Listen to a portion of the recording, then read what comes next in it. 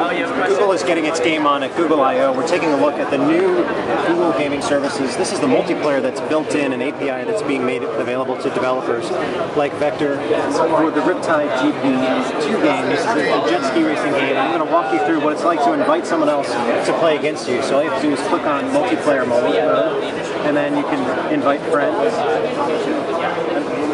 And if you look on my screen right here, you can see all the people that are available. If I click on that person's and then I click on play, and then you'll see inviting to match. And then if we go over to this other device, because it's not just for tablets, it could be for phones, or in this case the Shield device from NVIDIA, we'll click on multiplayer, we'll look at our invitations, and hit play. And then from there you'll join the match. It tells you to prepare to play, and then it starts on both devices. And it's synchronizing, so you're racing that other person in real time around the track. And as you can see, the game itself has improved graphics and water effects. Still just as fun as before, but now it's really just about challenging other people on the fly without having to dive into a separate app. You can go right into the game that you want to play and invite someone else to join the action.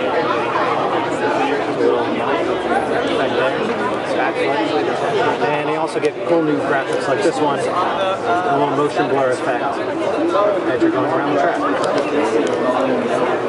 Overall, the service is really intuitive and easy to use for people who want to invite others to play. This is Mark Spooner of Laptop Magazine at Google I/O. This is our first look at Google's new multiplayer service in Google Play.